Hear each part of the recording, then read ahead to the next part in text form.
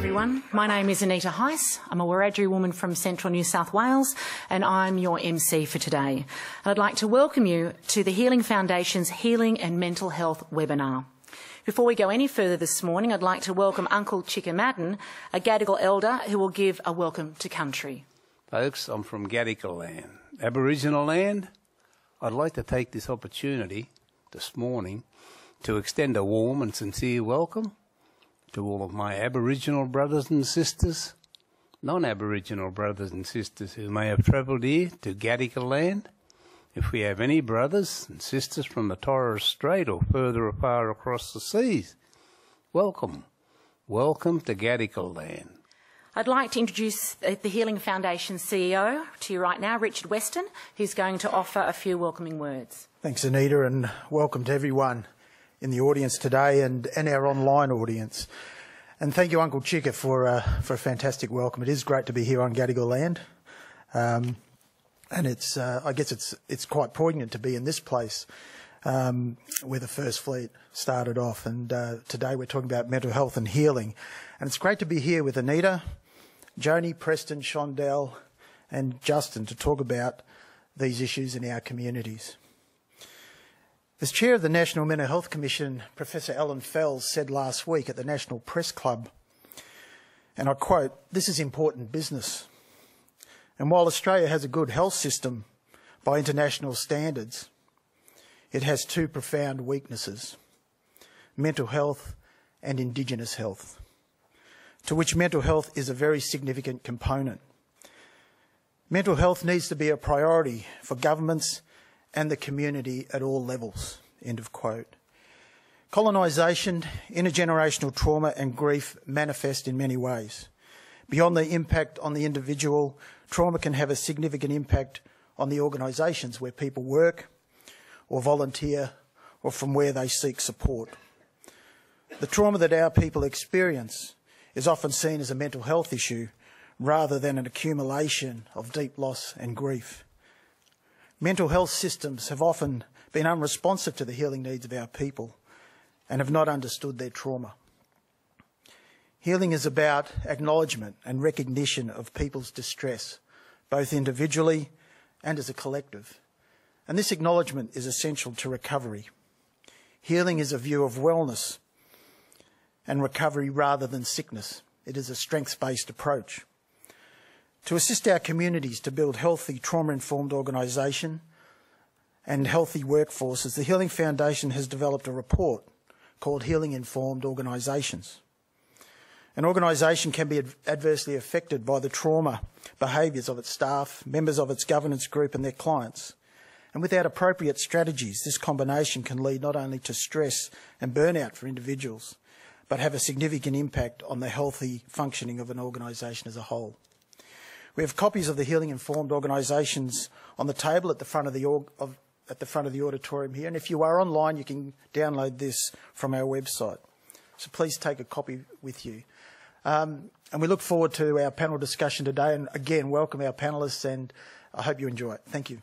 It's my pleasure now to introduce you to our speakers, Joan Dickson, Preston Campbell, Shondelle Bolt and Justin Files, who will take some time as individuals to tell their own stories, but collectively they will discuss a range of themes and experiences, from personal journeys of struggle and inner strength to the roles of community and healthcare services in assisting positive health outcomes for our people. Thank you, Nita. Firstly, I would like to acknowledge that the land we meet on today is the traditional home of the Gadigal people, and I thank Uncle Chicka for his very warm welcome. And I also pay my respects to the spiritual relationship that the Gadigal people have with this country. I also pay my respects to all Aboriginal people who have made this land their home, to the elders past who have shown us the way, to elders present who continue to guide us, and to elders to come, the youth that I work with, who will continue the legacy.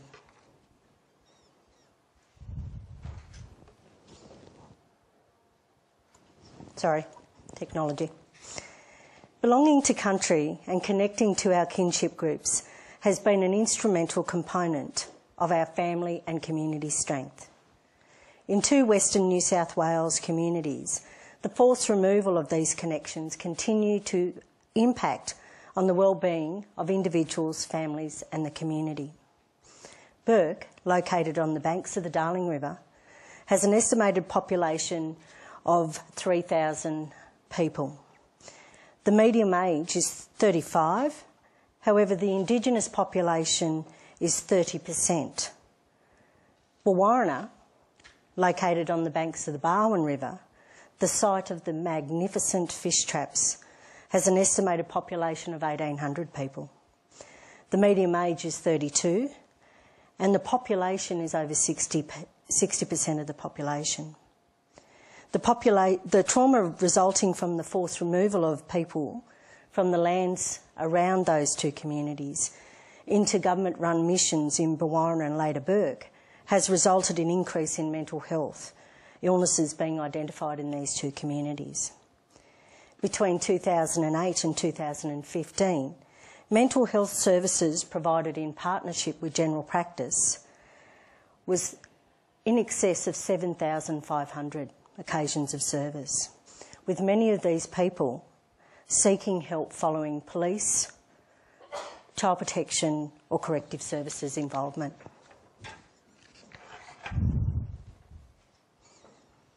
Why does it keep doing that?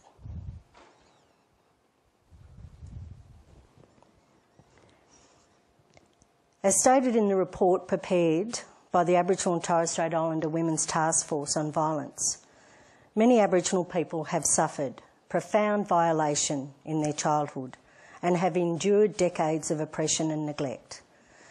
The massacres and inhumane treatment of their families remain fresh in our minds. Many members of contemporary Indigenous communities can still remember the policies that isolated them from the broader community and that exempted them from associating with family and kin, and that forcibly removed them as children and subjected them to treatment that breached even the most basic human rights. The understanding of the connection between emotional trauma in childhood and illness in adults was a key theme of the Adverse Childhood Experiences study in America. This major study analysed the effects of traumatic trauma experiences in the first 18 years of life on the 1,700 individuals and their adult, mental, medical, sexual behaviour and health costs.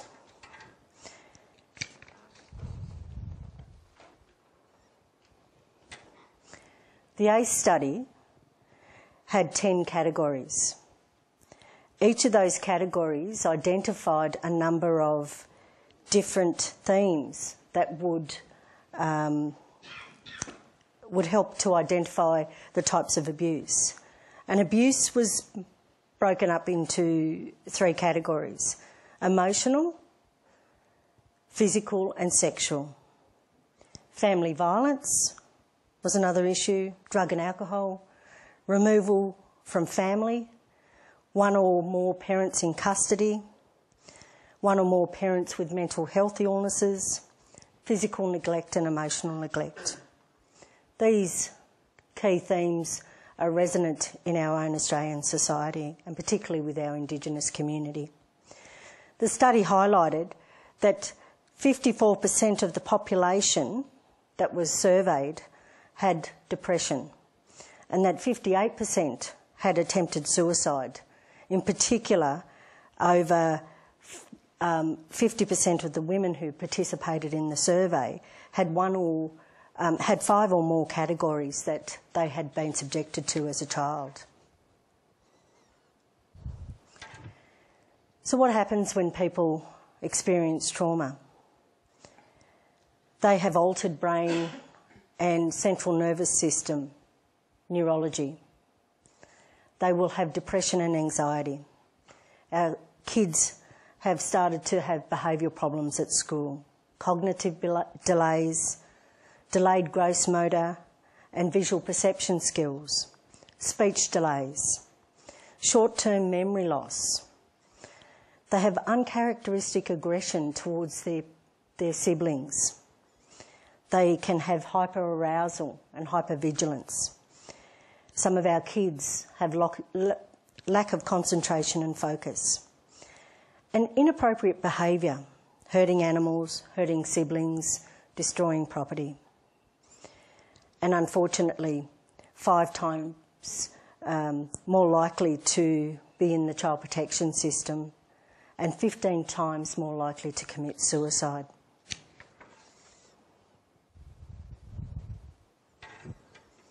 So from 2001 to 2010, the rate of ATSI people, or our Aboriginal and Torres Strait Islander people, was twice the rate of non-Aboriginal people, with our Aboriginal youth, Aboriginal and Torres Strait Islander youth, being most at risk. Men aged between 15 and 19 were 4.5 or 4.4 times more likely to complete suicide, and females between 15 and 19, 5.9. Reviews of research by Evans and colleagues in 2005 suggested that a strong link exists between physical and sexual abuse and attempted suicide, which is occurring during adolescence. A quote from the Break the Silence report says, "This, it stole me. I lost myself. He took me away and I am here today, a shadow of the person I could have been because he took it away from me. And I can never get that person back. And society, to want to pretend that it doesn't happen, and this is where and why we are still victims. And they are making us so." Risk factors that include are in our communities are chronic trauma, substance abuse, poor relationships, poverty. In the past 12 months, in the 2 communities that I've spoken about, 5 young people have taken their life. These young people were younger than 19. All had extensive trauma and all were local to their respective communities.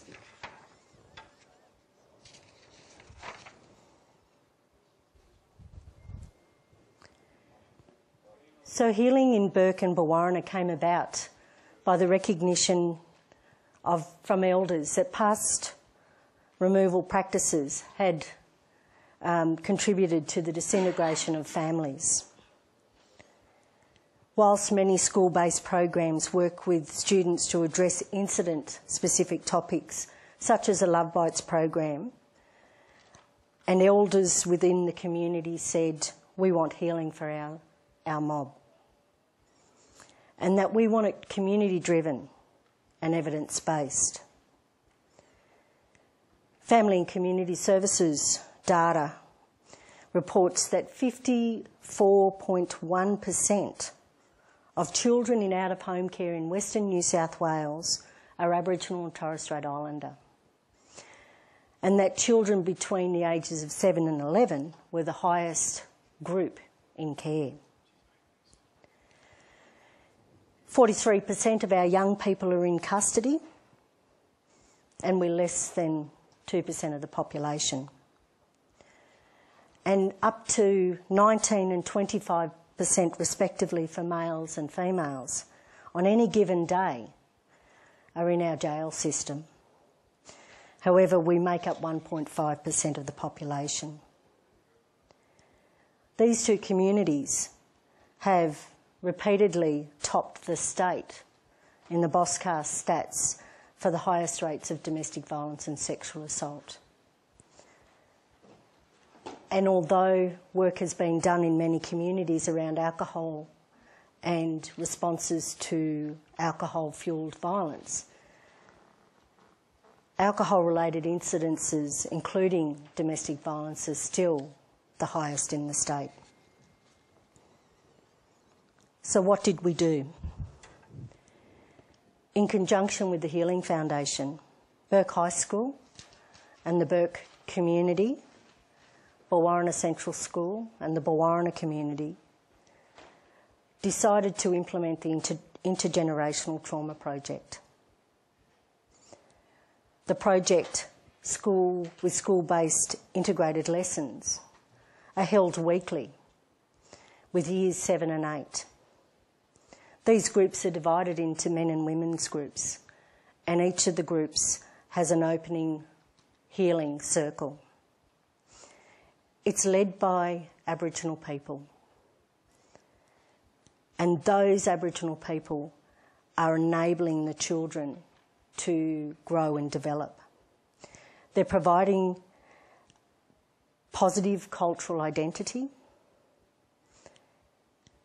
They're providing mentor and leadership. And these people are starting to identify when things are starting to become too bad for them in the classroom and remove themselves. One of the things that will happen later in the year is that family camps will be held to enable families as part of this process. Our elders come into our school regularly and continue to play a major role in the lives of these young people. The outcomes that we've seen so far, and the program started in April this year, is we've seen an improved ability by the community to address trauma-related behaviours. School teachers now talk about trauma in welfare meetings. Children are given opportunities to remove themselves from classes where previously their behaviours would have meant suspension.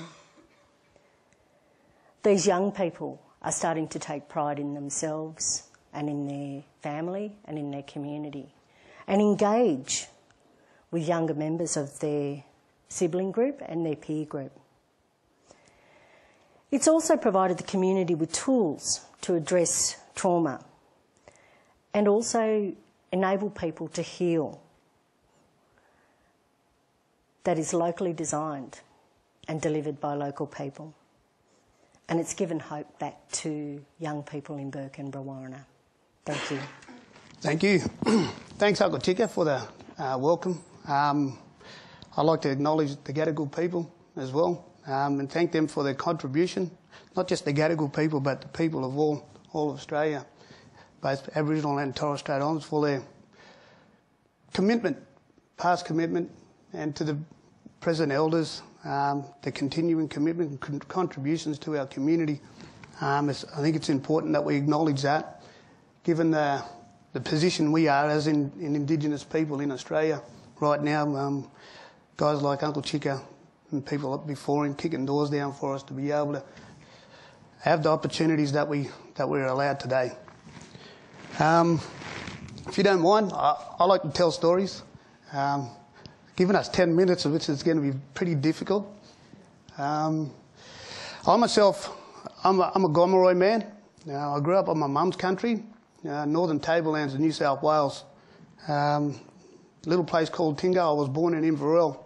Tinga's that small, it doesn't have an hospital. I grew up there until I was 19. And I wandered off to the Gold Coast to pursue a career in rugby league. Now, for me, not many people know that I didn't want to be a rugby league player. That was not on my top 10 list of careers. I myself, I wanted to be a teacher growing up. I had a great experience in school, in primary school in particular. I have great memories. You know, I can remember all my school teachers in every year coming through primary school. And it was just a great time for me. And the school teachers were very cool, and I wanted to be a school teacher. The way things went for myself, things sort of fell into place. Really had no choice. I myself and my partner, we were expecting a baby while I was still in school. So quite young and not really knowing what I had to do. I had nothing sort of lined up for myself after school. So an opportunity to play rugby league came up, and I basically took it with both hands. And I myself used my daughter to be as drive to make a career in rugby league. It was something that pushed me. It was something that drove me to be successful, to achieve something. It was something that I didn't see a lot in my community growing up, with my family, with my friends. It was something where, and it's in a lot of our communities where our men are kind of lost their way in community. And for me, I didn't want to lose my way. I wanted to be that support. I wanted to be that pillar for my family. I myself had a great father. The mere fact that he hung around, he brought in food, give us a roof over our head, makes him my hero. I've seen a lot of people in my community that didn't have that privilege. Was kind of upsetting and a little sad. And it was something that kind of stuck with me all the way through my footy career. I played rugby league at the highest level for 14 years. And the pressures of rugby league was something that got to me. You have people put you up on a pedestal, and it's kind of good to be put up there. But sometimes you really forget what it is you're there for. And for me, I was lost in the footy, in the bright lights. And there came a time where there was a few changes in the scenery of rugby league for myself, clubs. And it wasn't anything major. But at the time, for me, this little bit of change, this little bit of fear sort of came into me. And I struggled big time. I struggled massively to the point where I just felt like I couldn't be around anymore. I often say I don't think anybody really wants to die. I know myself, I didn't really want to die. But for me, for the pain to stop and for the hurt to stop, the only way I felt that I can get rid of that I can stop that, was to take my own life. Yeah, now that's something I'm not proud of, but it's something I'm open with, I'm honest about, because I know with my story, with my journey, I've been able to help so many people that have had the same struggles as myself. Even though I was a professional footballer, doesn't mean I'm any different from anybody else that's not a professional footballer. I do a lot of work in many remote communities, and the struggles, like the speaker before said, it's ridiculous how many of our people out there are struggling with this thing we call mental illness. I myself, I think like a lot of people, until I really went through it, I experienced it, I didn't really acknowledge that it was around. For a lot of people now, still think mental illness or depression is a myth, and that's a myth that I want to get rid of. It's taboo to talk about it, because not really many people understand it. Not many people are aware of what it is. And that's what I really struggled with. I struggled massively with the fact that I was feeling a certain way, and being a man that had that exterior of being tough. You know, rugby league is a tough gig. You know, for me, I didn't fit the profile to be a rugby league player. I was 68 kilos wringing wet my first season, you know, so you can imagine how difficult it was for me and how hard I had to work.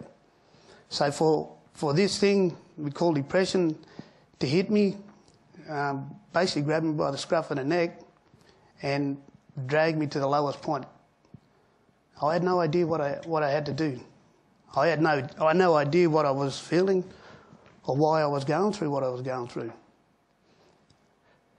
Growing up, not just in my community, but in the rugby league community, there wasn't much awareness, no education in school, in the footy family, no education around what we need to look out for, whether it's in ourselves or whether it's in each other. And that's something I've learnt so much, and again, that's why I share my story so much, because we are human beings. We all feel the same. You know, we're all affected the same. And if we don't deal with our feelings, whether they're good or bad, you could end up in a really bad place, no matter how big or how small it is. For me, looking back, this one little change within my club was nothing compared to so many other things that happen out there. You know, we talked about physical and emotional abuse. We talk about people losing loved ones. We talk about people losing everything. Compared to me having a little change in my footy club, doesn't seem like much. But for me, it was a massive thing. And again, it was a hard thing for me to deal with.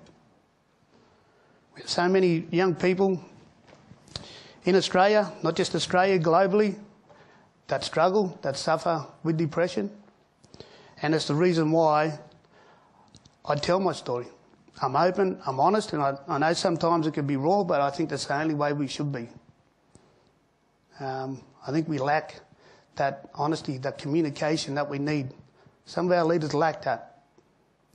I see myself as a person that could change that. Communication is one of the most important things in today's society. No matter what area you're in. I mean, we're all adults here, we know this. I played footy. If we didn't communicate, we got smashed. It's the same in the workplace. I'm in a real job now, so I'm going to work three or four times harder. But even in the workplace, communication is very, very important. No communication, things just run awry. Communication, I'm not just talking about the things that we talk about every day, you know. It's idle chit-chat for most of us. You know, we could talk about the weather, you know, that's a fact. You know, it's a beautiful day outside. Cliches, we talk about cliches, and we have our own opinions, and that's usually what we do to open a conversation, and we stick with that. But we neglect to talk about the things that are most important, that underlay that. What we feel and what we need. I know sometimes we struggle to know what we need because we don't let people know how we feel. And that's something when I do go around to talk, whether they're men or whether they're women, whether they're a child or whether they're older, it's important that we are honest in the way we talk. And we shouldn't be ashamed of that. I'm not ashamed of it. I know I've helped many people because I've been able to share my story the way I do. You know, it's no secret that I'm very, very passionate in this area. I get even more passionate the more I travel, the more I share my journey, realising how big this beast, if you want, lack of a better way of putting it, depression or mental illness, is in our communities, not just our Indigenous communities. It's a struggle that we can only beat together. You know, especially in our communities. We talk about closing gap, physical and mental health. I think before we can close the gap with mental and physical, we need to close the gap between each other. You know, obviously, actions of the past have given us struggles that we are having difficulty with. Now, we're talking about healing today. And for me, healing is all about acknowledgement and accepting. And I know for some people that is very, very hard. It's easy for me to say, I didn't live back in the past. But I still see the issues that are going on today. Talk about the stolen generation. My dad was a big part of that. I mean, he didn't get taken from my parents. He sort of wandered off. He went on walkabouts so nobody could find him. But whilst he was gone, his brothers and sisters were taken. And I myself and he didn't realise how much of an impact that would have on him in the later life. But my dad is still struggling with that. He's struggling massively with it. He and my mother parted back in 1996. Dad struggled a couple of years before 1996, and he is still struggling. You know, my dad's my hero. I want to be able to help my dad. So if it means that I talk in front of people like yourselves, if it means that I have to be open, I have to be honest, and have to be raw about it, that's what I want to do. That's what I want to do. I learned so much about myself, obviously, during this journey. The more I talk about it, the more I learn. For me, culture wasn't really a big thing. I come from the northern tablelands, and we would put on, mob would put on missionaries, they would put on reserves, if you want to call it that. So we didn't really, I myself didn't grow up with anybody that could pass anything down, whether it was language, dance or song. You know, so for me, I really didn't have strength in that area.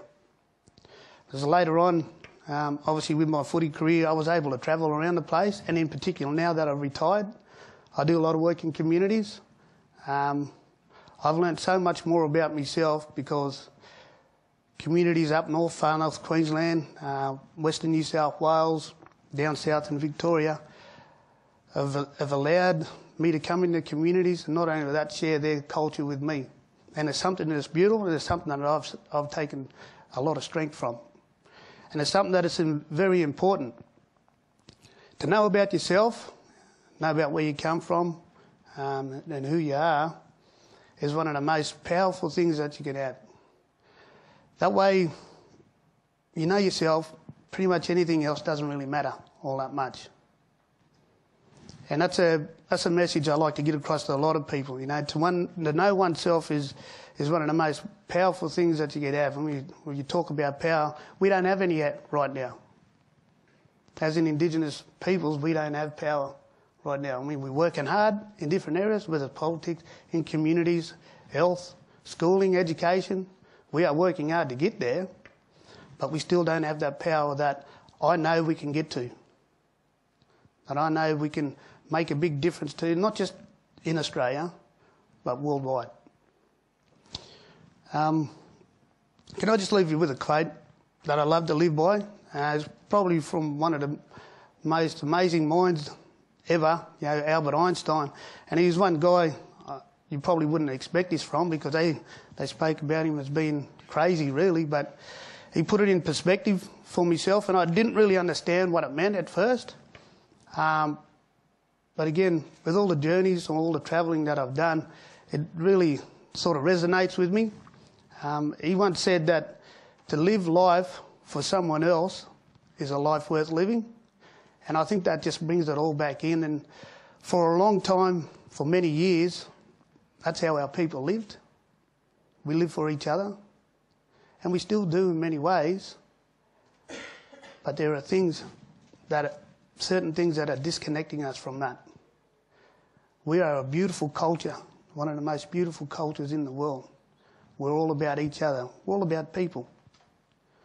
And that's a quote that I think that a lot of us should be able to live by. Thank you.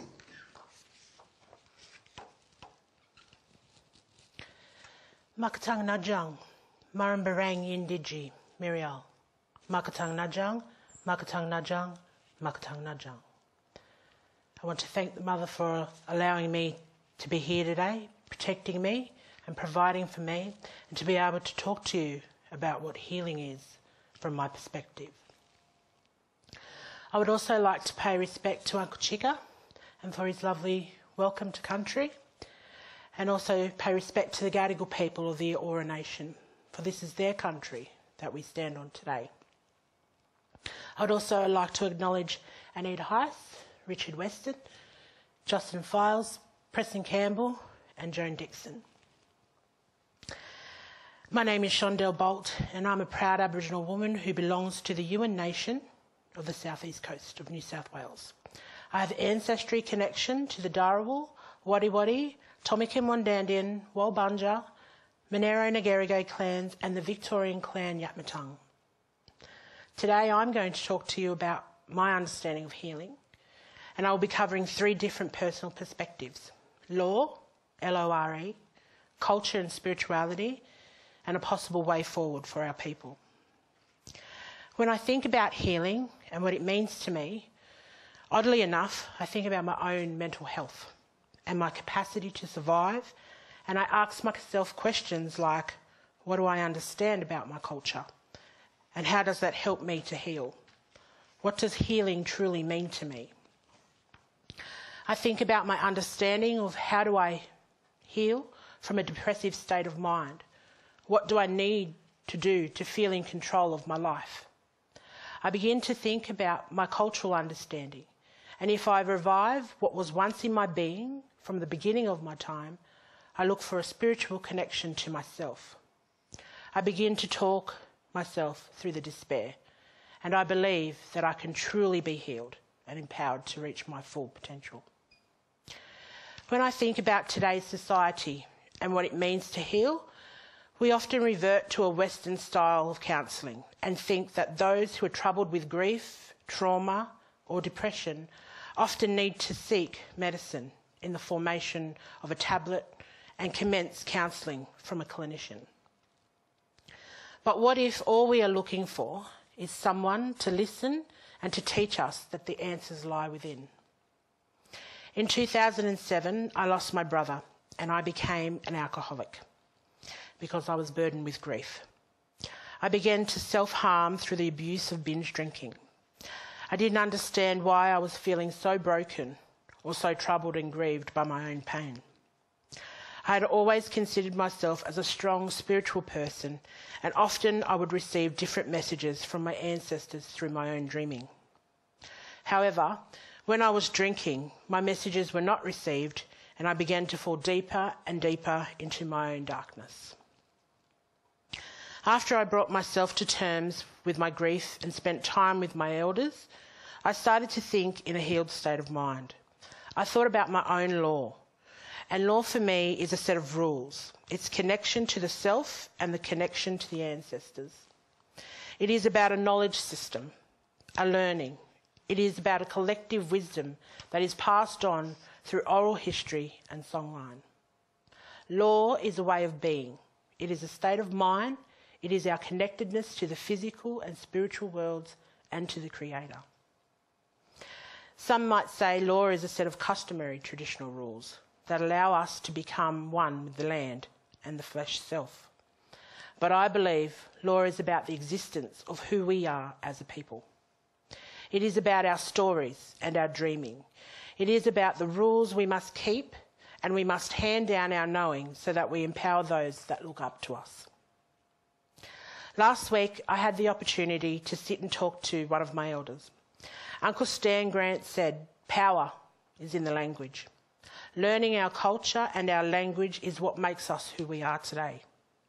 So the question is, how do we get others to address their issues? How do we adapt to a different way of counselling? We often think about counselling the mind, but we need to think about counselling the spirit of our people. When we are damaged, we abuse ourselves, and we can become addicts through our abuse and addiction, whether it be drug abuse or alcohol abuse, physical abuse, domestic or family violence, or self-harm. We don't recognise that we have a pain, and we shadow that pain with self-destruction. But let's ask ourselves, how do we remove addiction? How do we stop drug and alcohol abuse so we stop or prevent drug-induced psychosis and schizophrenia or self-harm?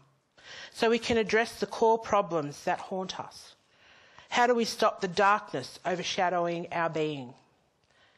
The solution could be very simple. We replace the addiction of drug and alcohol abuse with another addiction. We replace it with a spiritual and cultural revitalisation. Through my healing journey, this was a powerful transition for me, and it helped me to realise the light within me and the ability to heal my own scars. One of my uncles, Bob Brown, told me that anger is a bad thing. If we carry anger, we can't heal and we can't reconcile. He then went on to talk about what was, what is, and what will be, and that we will always be an Aboriginal person. We have survived, and we continue to survive. If we figure out questions like, who am I? Where am I heading? What is my true purpose in life? If we know this and we accept where we have come from, we begin to transcend back to our original knowing of who we are, and it gives us our own identity. If there is one thing I've learnt about healing, it is accepting the past and knowing that we must move on and not carry anger because we become unstable and unhappy, and we don't become the people who we are destined to be. We are not humble. We become hateful to ourselves and to others. When we are grieved by our own hurts and ashamed of who we have become, we are faced with anxiety, grief, trauma and depression. When I think of the damage oppression, dispossession and colonisation has played on my people, I understand that we are a damaged people, but we are not broken. We in ourselves know we can fix ourselves. We just need that space, that cultural space that is understood. If we introduce yarning circles for our men and women and youth and create a cultural safe place, we begin to start a movement and people begin to become empowered and listen to the message. We have to instill a respect to the mother so that we may live off her and feed from her, draw our inner strength from her. For the mother is our provider. All that are living beings feed from her, for she is the host of humanity. It is our duty to instill power amongst ourselves so that we can instill unity amongst our people. We have to listen to those songlines because our ancestors are continuously sending messages and we become more connected and have that sense of self-pride and become truly happy with who we are destined to become. I believe that is what is healing. We have to stop the use of oppressive language that we use today, like the word blackfella. Should we really be using this word? Because I believe and was taught that it wasn't used as a term of endearment, but it was used to label Aboriginal people in a derogative way. We have become so indoctrined and accepting of how we are treated, and we treat people like they treat us, and we carry a sickness within us, like hate or anger. We have to empower Aboriginal people to move past the trauma and grief. We have to teach others to look for alternative healing modalities. We need to recognise every community is different and we need to share and have the same vision. Our communities have to lead the discussions, talk openly about what are the issues and what is the trauma that are holding themselves back. We need to look at how we can help our men, women, children, young people, grandparents and aunts and uncles. We need to build strong relationships, firstly with ourselves, with our communities and with this nation. Aboriginal healing occurs through finding a connectedness with culture and spiritual belonging to land. It is a personalised journey that involves the individual to be whole and to be able to revive what was once a basic understanding of existence through language, kin, land and cultural practices. Once we have given the right to self-reflect on the experience in a cultural safe place, we begin to create a new understanding of the self and what it means to be whole. We have stories that are from the beginning of time, which is our connection to our dreaming. We are a proud people. We are the first people. We are the first people of the first sunrise. If we begin to walk in a different way, we walk in a way that we showcase a true understanding of who we are. We walk with pride and the identity that is connected to the soul and the spirit of ourselves and the mother. There is a saying, reach for the stars. But I say, search for the star inside yourself, which is your own spirit, and it will lead you to your old people who will show you your way and make you shine. Thank you. Thanks very much, Anita. And thank you, Uncle Chika, for that warm welcome. I too would like to acknowledge the traditional custodians of the land that we meet on here today, the Gadigal of the Eora Nation, but also to all our webinar participants that have joined us today as well. So on all those traditional lands, I pay my respects to all the traditional custodians there. As Anita's mentioned, I'm a Barkindji man, so Barkindji meaning river people. I'm a proud Barkindji descendant of a grandmother who has 110 descendants on the earth, of which I'm number 16th descendant. And of course very close to my grandmother, who as a young boy would take me up and down the river to meet with our elders. So I've been fortunate to be able to connect to our kinship laws and our culture back along that Darling River. And of course today, even my own family, they'll ask, well, how are we connected to so-and-so? And all I need to know is who the grandparents are, and I'm able to connect them into our kinship system, which I'm very fortunate for. I guess the other thing about belonging to a large extended family, and I'm fortunate enough to be, I guess, very close to my grandmother, but of course she has a lot of unconditional love for all of her descendants. So throughout all of their different distressors that they experience, she'll always be there for them. And being close to her, I've learnt through that life experience how important it is for us to be as strong as we can and hold up that strength for our family, our community, to ensure that they find some strength in you to move forward also. It does become daunting when you're doing or when you're focusing on single family members. And of course with a large extended family, you do go from one trauma to another, because there are a lot of distresses that we've heard about from previous speakers today that are prevalent in the majority of our community and our families.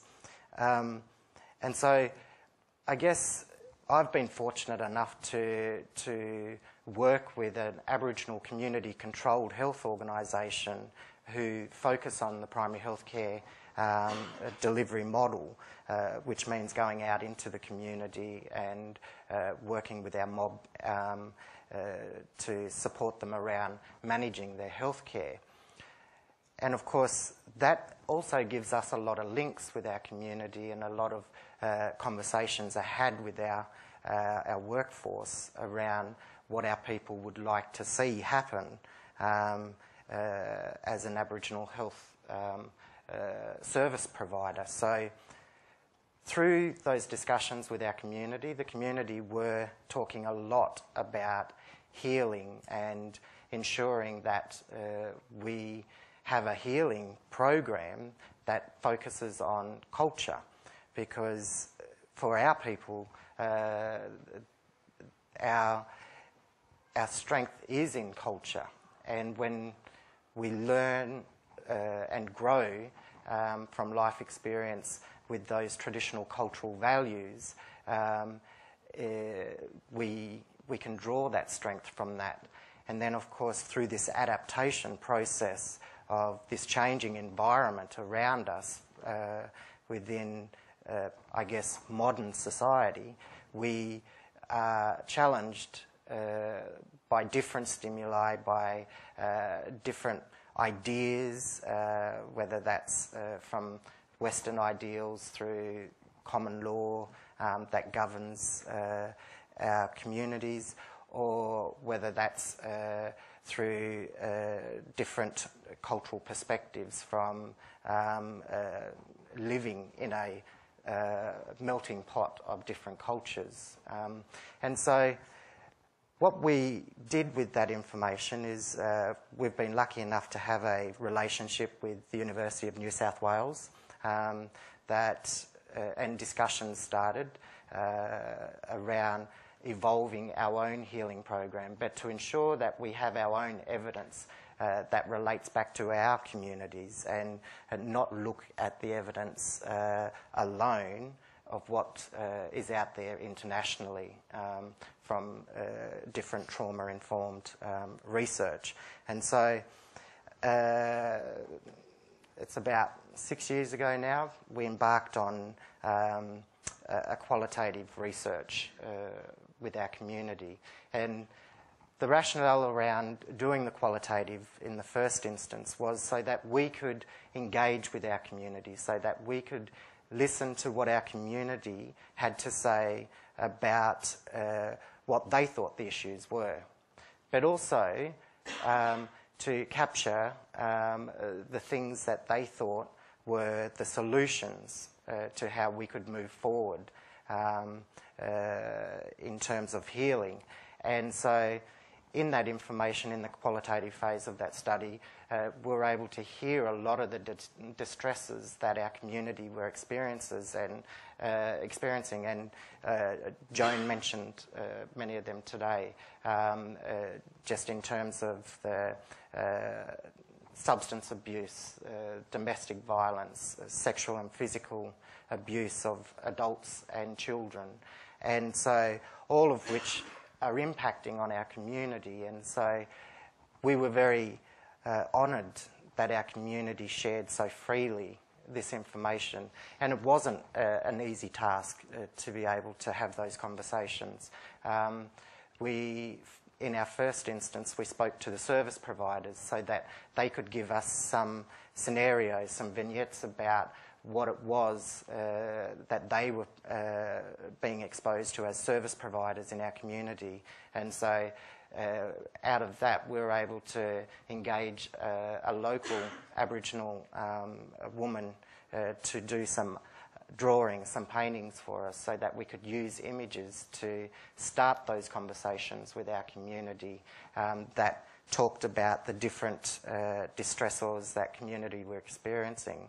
One that comes to mind was a vignette that we had about a character named Granny Green, where it depicted a grandmother holding the hands, the picture depicted a grandmother holding the hands of two children while the mother of the children was heading off down the road with the purse in her hand. And it was very interesting because every single community person that we spoke to recognised that scenario. They knew exactly what was going on for that particular family because they had been experiencing that there in their own families.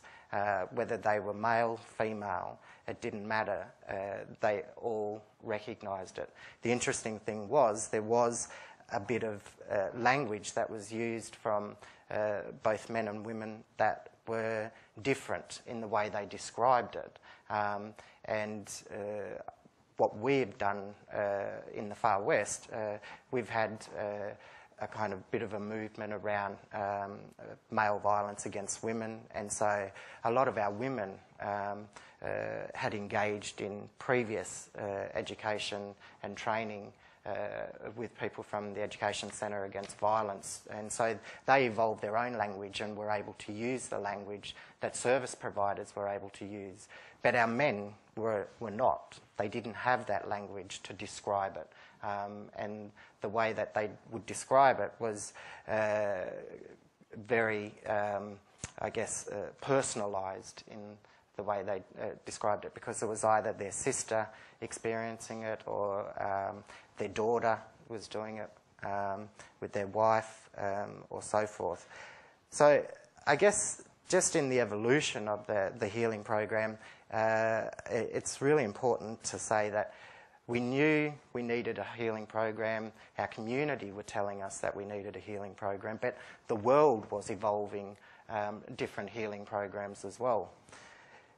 Our research showed that the healing programs that were popping up around the globe were basically a couple of days where community members would come along, share the different distresses that they're facing or the issues that they'd been facing, and then there was no follow-through and no follow-up with those participants. And so the way in which we've structured our healing program is to ensure that, I guess, firstly, that we're providing a space for our community who are living everyday distress to have the space to be able to reflect on what is going on in their life, But the other thing is, and Richard mentioned it at the beginning, in terms of healing, it's really important to acknowledge the distress that people are experiencing. And so in evolving our healing program, and I must pay respects to all our Aboriginal researchers who are local Indigenous people from our communities that have been able to decipher the information out of the data that we've been collating from the qualitative research, they were able to put together a bit of a big picture, if you like, where we use in symbolism the river, because the river is very important to us. And I did kind of forget to say that the name of our healing program is the Kalpi Baka Mirika healing program, which means clear river ahead. And so in that program, we look at the adaptation process and how, for our participants, best we can describe the adaptation process of what is happening for Aboriginal people. So we talk about pre-colonisation as a successful adaptation of Aboriginal culture, and for 40,000+ years our ancestors have been able to adapt to a changing environment, including coming in and out of an ice age. And so we know that by drawing on the strength from our ancestors, that we are a culture that can adapt to change of environment. We also talk about the colonisation process and all the different traumas that our families have experienced intergenerationally, and whether that's through past policies of our government with the forced removal from our traditional homelands onto missions, reserves, or being taken from our families and being raised by institutions. And so the different distressors or traumas that we've experienced, we acknowledge that through the healing program. The healing program is spread out over 6 weeks, so every couple of weeks, well, there's 4 sessions that they go through first, where they hone in on some of the more distressing issues, whether that be violence or whether that be kind of other distressors. But we also know that the connection to country is really important. And so we finish our healing program with a camp where we return to country, where we go back out bush and we reconnect. That point is a very pivotal point, because what we're trying to work with our community on is acknowledging the traumas, showing that this is what's happening, drawing strength from our cultural learning, from our ancestors, but at the same time providing space for individuals so that they can then make a choice to move forward once the healing program has come to an end at the camp, making choices about whether they want to tap into current service providers or whether they just want to make some changes in their lives about some of the behaviours that they might have. One that springs to mind is some of our male participants might choose to walk their children to school as a change to healing and start to connect with their families in those ways. So I guess in terms of the healing program that we've evolved, there is a really important, I guess, process that we're going through and the way we're evolving it. And that is so that that program can be handed over to our community also, so that our community can pick up the healing program and do it in their backyards, or go down to the river when they're fishing and talk about this with their community. And this is partly because, or mostly because, we want our community to heal. We want to reach out as far as we can. As a service provider, we are limited in terms of requiring community to engage with us, but through this healing program and tapping into that desire from our community to reconnect with culture, we're building in some of those steps that are able to support our mob to move forward on their healing journey. And of course, I'd just like to finish with the program is around self-determination. It is about Aboriginal people taking the responsibility, but being accountable for our own healing as well. And we're the only people that can do it. We can't expect other people to provide our healing for us. As individuals, as families, as a community, as a nation, to heal, we need to be able to take that responsibility and be self-determining in our way forward. Thank you. We're coming to that time of the day now. We're going to do some questions from the floor. There are roving mics for people who have questions. We've got a few questions that have come online. The first one to the panel is from Joanne, and she says, I want to recognise Aboriginal people who live in urban areas of Australia. Is healing yourself through culture different in an urban context? Which is a really good question, given that 32% of our people live in urban areas. The greatest population of Aboriginal and Torres Islander people are in Greater Western Sydney. So who would like to take that question first? Is it different? Thanks for that question, Joanne. I'd just like to say that in terms of culture, for me, it's a value within you and innate within Aboriginal people, and the way that we're raised from children, from infants through to adolescence into adulthood. And growing with those cultural values, the connection is around your relationships with people and the environment around you, I believe.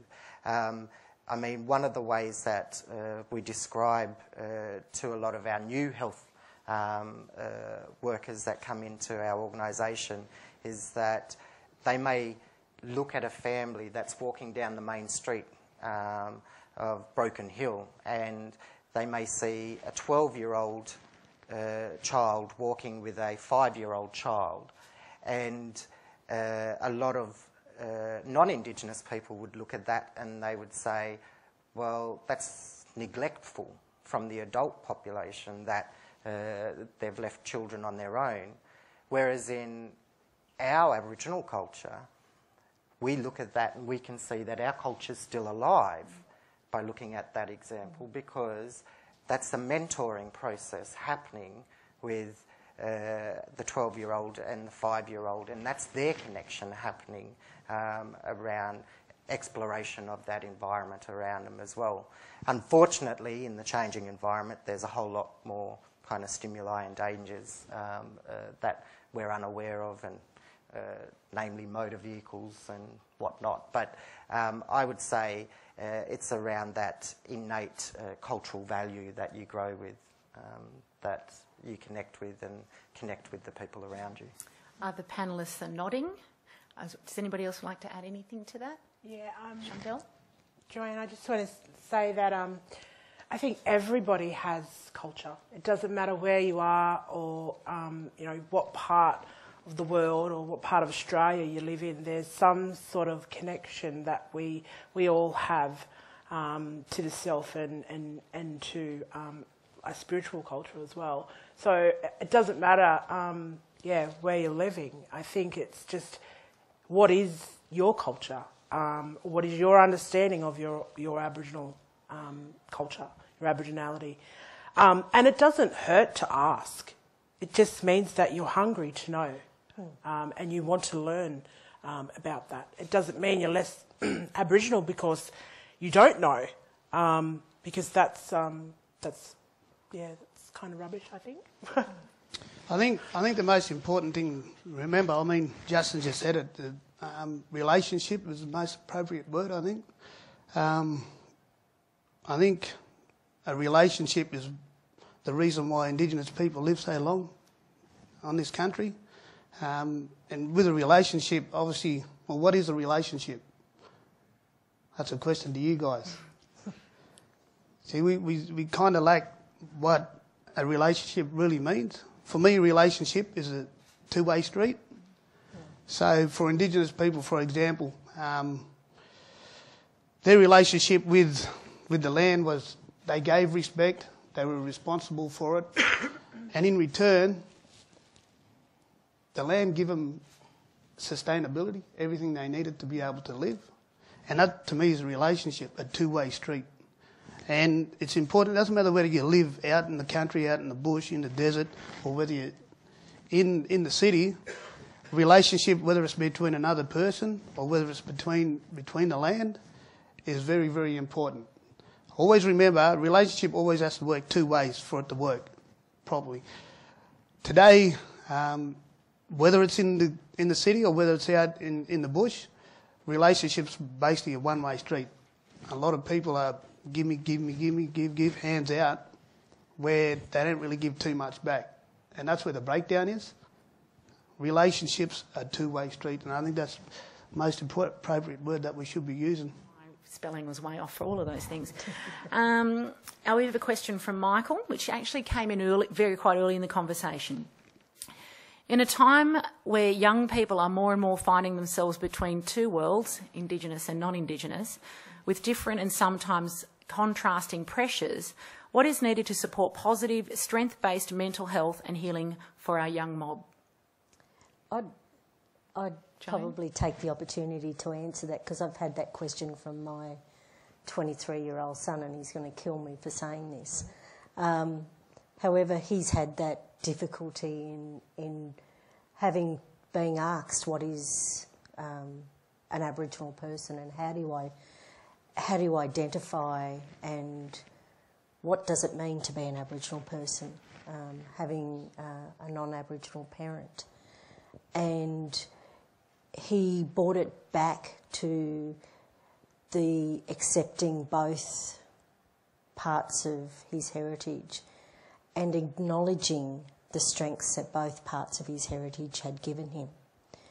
He's able to use the values that, as an Aboriginal woman, I've been able to place on him around family and connecting to your mob, to keep him strong and to put him through those hard times that he's had to endure. And he, like Preston, has had that, the black dog sort of following him around for some time. And as a young man, it's been difficult to acknowledge that you're going through that process. But he makes me so proud at the fact that not only does he say, I'm a proud Aboriginal man, but I'm also proud of the other heritage that I have. And he says, first and foremost, that he's George and that he has this heritage that enables him to benefit from a range of different life experiences. So I think that's probably a good, the best answer I can give. Great practical example. Is it okay if we move on to the next question? Just conscious of time. So thank you, Michael. I hope that helped. Janine from Snake asks a question to Joan. Your intergenerational trauma program, the community tools you mentioned, can you give us an example of what has been implemented from the community that is working? Janine, one of the things that we have done is have the young people, as part of the yarning circle, lead those yarning circles and set the theme for each of the sessions. What we have done is used some of the knowledge that has been gathered with our elders and enabled young people to participate and lead smoking ceremonies, bring back some of the cultural practices that had been lost to a lot of the communities. We, as a community, have a number of people that live in Bourke that come from different tribal areas and cultural groups. And so those young people have used the tools of the Barkindji people or the practices of the Barkindji people to explore their own cultural heritage, explore their own mob, find out who their mob are, and make sure that they are able to document that and put it in a way that's meaningful to them and to other young people that are in the class. Now, these classes are mixed classes. They are Aboriginal and non-Aboriginal kids. So it's not just for the Aboriginal kids at Burke High School and Amberwarrina Central School. It's for all Year 7 and 8. And the engagement and the respect that's in the room is quite powerful. Awesome. Thank you for that answer. We've got a question from Sally to Preston. Can you tell us how sport can help our mental health? Please. Sport is a lot of people associate with sport. You know, rugby league is massive in New South Wales and Queensland. I myself see value in sport as a vehicle. For me, the reason I'm so welcome in the communities and I get that foot in the door is because, well, I was a professional footballer. They see me on TV every week. So that allows us to get the foot in the door. So we get it here, you know. But with that, the right messages or the important messages need to be right. But I see rugby league, in particular in Queensland and New South Wales, as being that driving force that can make a big difference in mental health. I myself, the last year and a half, have gone around all the NRL clubs and NYC clubs to speak about my story and my journey. Given we had, in 2013, we had 2 young boys from the under-20s competition take their own lives. And just earlier this year we had 4 that took their lives. So it's massive in the rugby league circles. I think it's important that, like I said, people see us on TV every week, so they generally feel like they know us. To give us that open door and to be able to get across and give the messages that we need to get across, that's where I see sport being powerful. I mean, it's saying that it's the same in anything in society. You know, you have your really good leaders and your not so good leaders. It's just trying to find out who them good leaders are. Yes, they are good footballers, but do they have the messages that our young people need or that our communities need? I don't know sometimes. My question is an open question to the panel, and it may be a difficult question, I don't know, but I seek an answer. I work with a very special group of men who are stolen generations men, and I hear a lot of, I cannot connect to culture, I cannot connect to culture. My question is, how do we reconnect the stolen generations people, not be it just men, but men and women, back to cultural traditions when many don't even know their own origins, when many are not even still accepted by their traditional communities and their families, and given that the culture they were brought up with was a culture of violence and sexual abuse in the institutes that they were incarcerated in. I was going to say that's another webinar. Off you go. I think that when we talk about culture and we talk about, from a strength-based approach, we have to share what we know. That means our men and women's groups that are operating, we have to be able to give the opportunity to showcase and to invite, people like, those men that you're working with.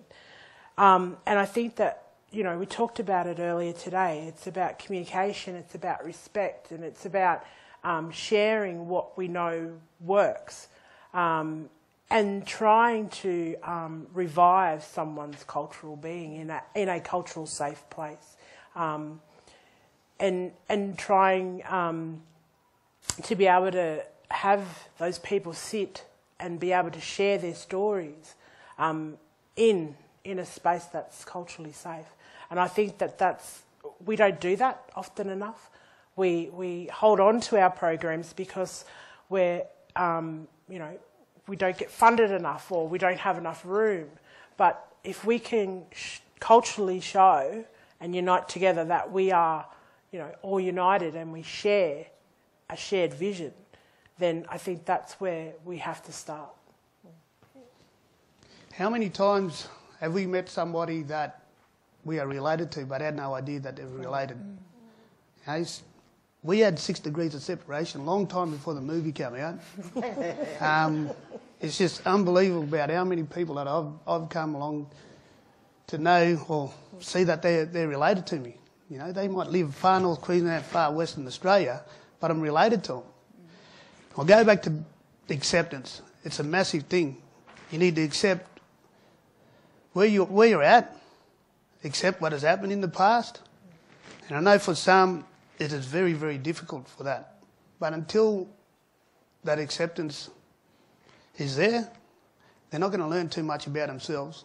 And we talk about sharing, We are a beautiful culture, like I said before, and it's all about sharing. It shouldn't have to be from where you were born, People in some communities are very, very welcoming, very, very willing to share their culture with you. It's a beginning.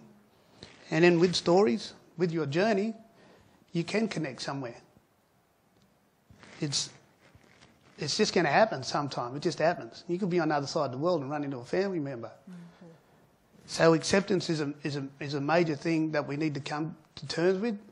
And until then, you're going to be stuck in that little bubble. They talk about not being able to learn culture. They're already living culture. The fact that they're getting together in a men's group, a gathering, that is our culture. We talk about our problems, or we talk about meaningful things. They're not getting together, getting on the drink, are they? They're getting together, trying to learn together. That is culture. Look, thanks, Anita. We do have some gifts for our panellists, and we'll give them to you shortly. I just want to say that just how moving and how engaging that conversation was, and Joni, the stark reality of the statistics that affect our daily lives that you presented was, really brings us back to earth and brings us back to the challenges that we face. And Preston, the story of your journey, someone who's gone from being a high-profile sporting figure, and to talk about that struggle that you had. There's things in that story that people would not have imagined. And Shondelle, fantastic conversation about your healing journey and what healing means to you. And I really like the idea of counselling our spirits. I think that's fantastic. And Justin, who I used to work with as a colleague out in far, far west, as you say, but beautiful country out there, Murray-Parky region and Barkindji land out on Darling River. And just the story of that healing program that did start several years ago but is now coming to fruition, and just that it is locally owned, locally designed, and the idea that we have to take responsibility for our healing. No one can do it for us. We have to go on that journey. And the question from the audience here about stolen generations and what that challenge is, and that was a really tough question because I don't know that there's an answer there yet for us, but I do know that one of the things that we can do in our communities is to acknowledge the experience of stolen generations and try to understand it and try to hear those stories, and some of them are more horrendous than others, and the experiences are different. But we have seen through some of our work in the Healing Foundation, working with stolen generations, of people starting to make some movement. But I think there's a challenge for us as a people. As one of the issues you mentioned was people not being welcomed back to their traditional lands, and how I see that as a fantastic opportunity for healing ceremony or healing process that can take place where people can be welcomed back home. And we may not be able to reconnect with our culture, but certainly, as the panellists said, we are Aboriginal people, or we are Torres Strait Islander people, and just the fact that those men are coming together and talking about the challenges and the issues they face and their experiences, that is a cultural response to those issues.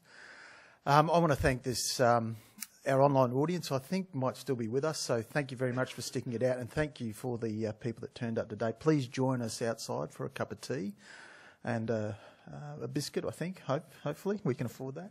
And thanks again, Uncle Chicka, for the fantastic welcome to Gadigal country, and it really is a privilege to be on this land. And although I have Torres Strait heritage, I was actually born here in Sydney on Gadigal country, so I'm not a Gadigal person, but I think I'm a citizen of your country, hopefully. But thank you, everyone, and thanks, Anita, for a great job. Cheers.